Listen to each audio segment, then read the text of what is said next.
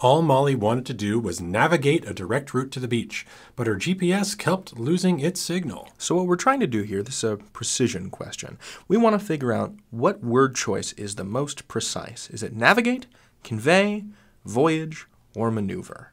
It's worth adding that we know that this is a precision question simply because a single word has been underlined, and we need to choose whether, in fact, that is the correct word to use in context. Is it the best of the choices that are available?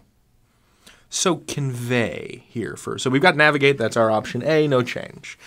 Convey, what does convey mean? Convey means to carry or lead from one place to another.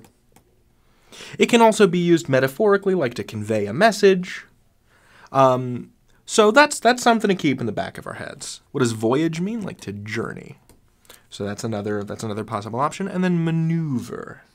To maneuver is to avoid obstacles, to manually steer something.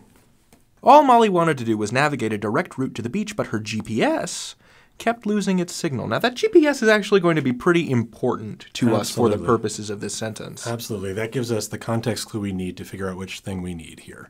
What does a GPS do? She's trying to get a direct route to the beach, so she's not maneuvering anything. Right. She's not conveying anything. She's traveling by trying to navigate a direct route to the beach. So why is it navigate and not voyage? Well, in part because she's using her GPS. Okay.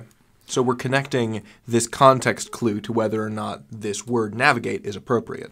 Because the GPS, the global positioning satellite device, is what's allowing her to successfully find her way, which is what navigate means. That's right. And the big takeaway here is look for context clues in the sentences before and after questions like this to point you in the right direction.